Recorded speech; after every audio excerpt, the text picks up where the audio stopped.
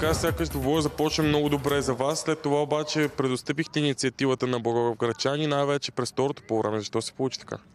Това е самата истина.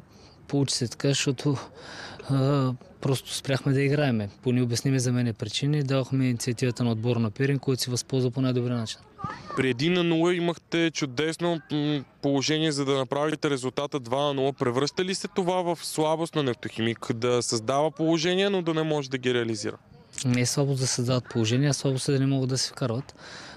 Превръща се в лош навик и започваме да страдаме от него.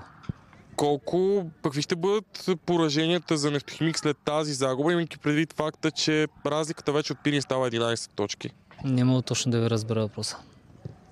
Да го кажем така, Нефтохимик ще бъде замесен в борбата за оставане ли след това поражение? Не, за Лига Европа естествено, че бъде замесен в борбата за оставане. Нямаме друг вариант просто.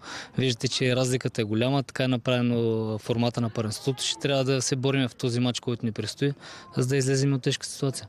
Предстои двубой с Локомотив Горна Оряховица. Очакванията ви за там? Като за всеки друг матч. Трябва да се подготвим добре за него, да подходим сериозно и да се опитаме да извлечем нещо, което днес не успяхме. Добре, благодаря ви, успех за напред. Чухте мнението на старши треньорът на Нефтохимик Христо Янев, който е разочарован от поражението на Нефтохимик, но със сигурност отборът ще продължи да се бори, да се опитва да постига най-добрите резултати или по-скоро по-добри резултати и да запази мястото си в елита на България.